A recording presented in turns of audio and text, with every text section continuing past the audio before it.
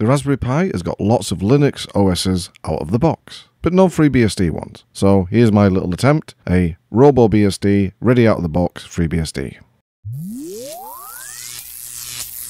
You can find my videos and contact me on all these wonderful social media sites. Details are in the description box down below. Right then, here we are. I'm booting up on the RoboBSD version 0.1.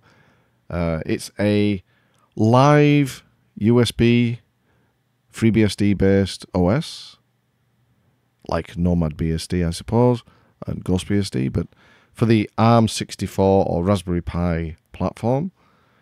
There isn't really, at the current time, a kind of like ready out of the box OS based on FreeBSD for the Raspberry Pi. There are some attempts to get GhostBSD up and going for it. I don't know how far they've come on with that. Quite far, I think, and that'll probably be a better fit than what you're going to watch now. But this is my attempt. It's limited in lots of ways, and hopefully I can sort some of the things out. But as you can see, it boots straight into a login manager. And so we just zoom in there, just put in the password. For root, it's root and password is root. And for everyone else, it's guest with password guest. Even I can remember that. So if you want to do any kind of admin things, you just log in as guest. And if you want, then use root as your password to gain root access, etc. It's kind of, for me, for my own self, I put it as simple as possible. So we're in, and immediately you can see a desktop coming up. It's XFCE, nicely themed, I think. I quite like the background, and it comes with some applications. Obviously, the base XFCE stuff. As all XFCE has, but there's one or two extra things. So there's your settings, you've got accessories,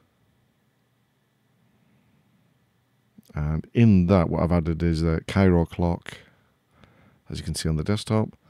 You've got development tools, you've got image viewer, you've got Midori and Sylpheed, which I've added in. Multimedia, you got Office, you got AbiWord, you got Numeric. I don't know what's under Science, should be under Office.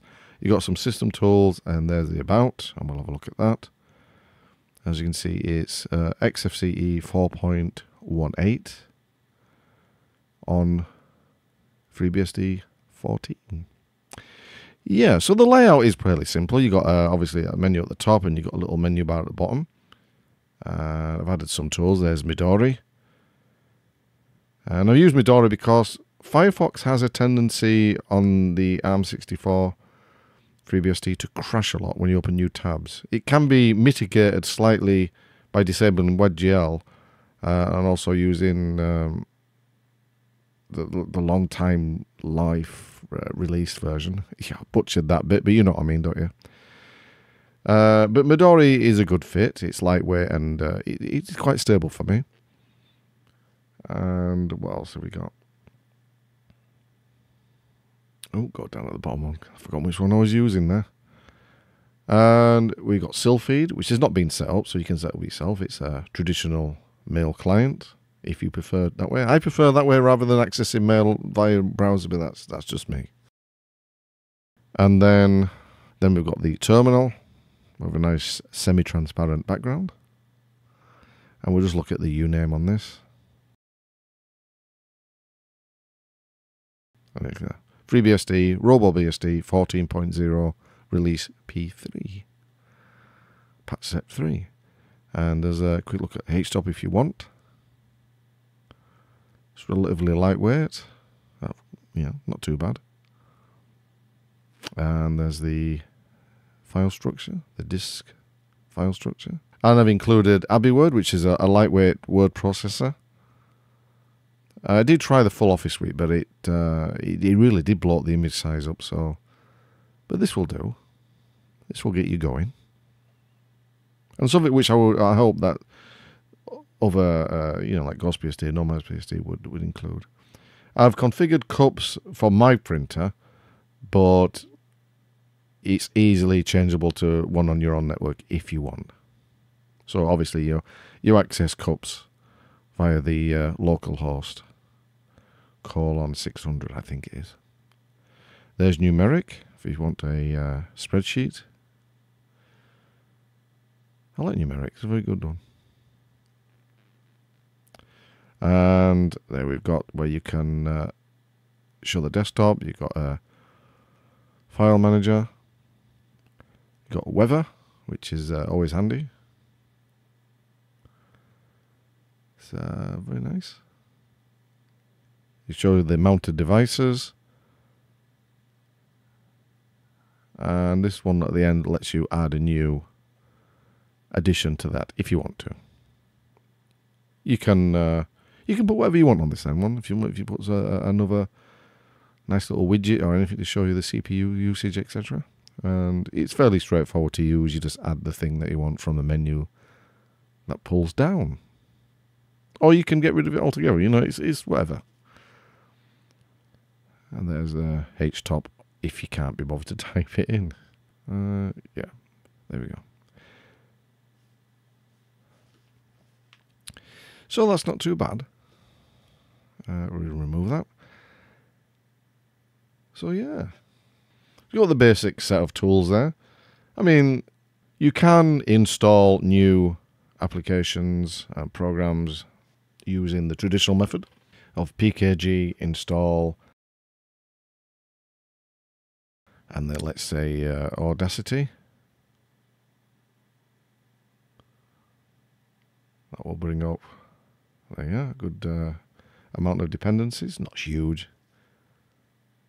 So if you want that, there is on the Raspberry Pi 400, as you know, there's no sound connections. So if you add a USB sound dongle, it should pick it up fine if you're using that. And Raspberry Pi 4, then there is an audio thing.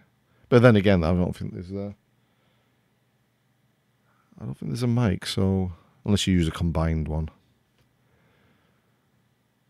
And there's some backgrounds, only a couple of backgrounds, but tastefully done, I'd like to think. You can add your own if you wish. And then right-clicking will bring up the usual menu. Yeah, it's not going to win OS of the Year awards, no doubt. But for me, it scratches an itch, really. That the Raspberry Pi has got all these Linux-based OSs and some Windows ones now, where you just put it up and off you go.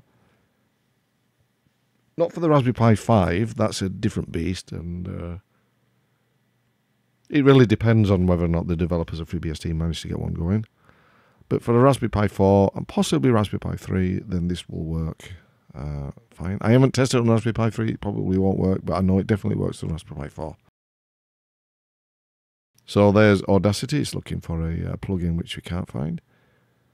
Yeah, let's close that for now. And there we are. There's Audacity.